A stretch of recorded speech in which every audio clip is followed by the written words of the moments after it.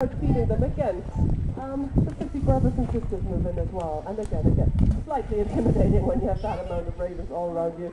And another bird species that likes to stay very closely to cooler ground, there would be our barn swallows. You might actually see them dive into the pond very often. They like to take a quick drink in there as well. And those guys are very swift flyers to actually catch insects while flying. Today the bugs are actually not too great, but they're not too bad either. It can be definitely worse if you're staying up here during the evening hours. You will start to inhale bugs more than anything. And our barn swallows luckily make sure that it's bearable, because once they leave around September, we definitely have far more problems with the bugs. And they have their nests built around the buildings here, and they basically built them with depositing little mouthfuls of mud.